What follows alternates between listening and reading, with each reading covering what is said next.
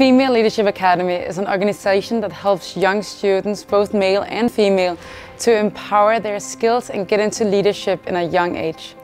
Female Leadership Academy partnered up with KPMG because they share our values. They as well want to inspire and encourage and challenge young women to push the limits of what it means to be a leader today, but also in the future. KPMG helps Female Leadership Academy in a lot of ways, both with practicalities but also with mentoring for people like me and for the participants who participate in our academy. Further, KPMG educates the woman throughout the workshops, for example in how to write the best resume, how to present and how to actually challenge themselves to push their limits beyond what they're doing already now.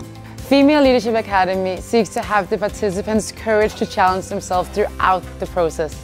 But one specific example is that they have to talk about their skills and their accomplishments in front of 30 people that they have never met before, and that indeed requires a lot of courage. My best advice for future female leaders at KPMG would be not to be discouraged about others' perceptions or expectations on what a traditional leader should be.